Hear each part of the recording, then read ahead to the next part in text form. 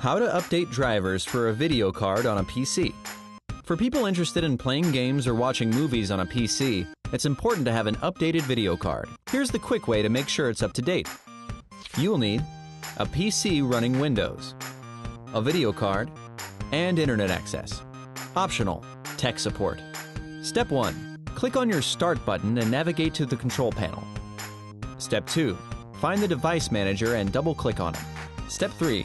Go to the Display Adapters option and double-click on it. You will see the name of your video card. Consult information that came with your computer or call your computer's tech support if you aren't sure what your current video card is.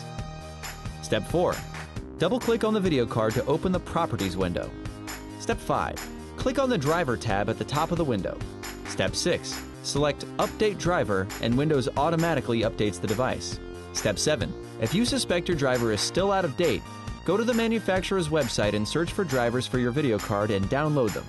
Be sure you only download files that are right for your operating system and video card. Did you know? Tennis for Two, developed in 1958 by William Higginbotham, was likely the first video game ever created.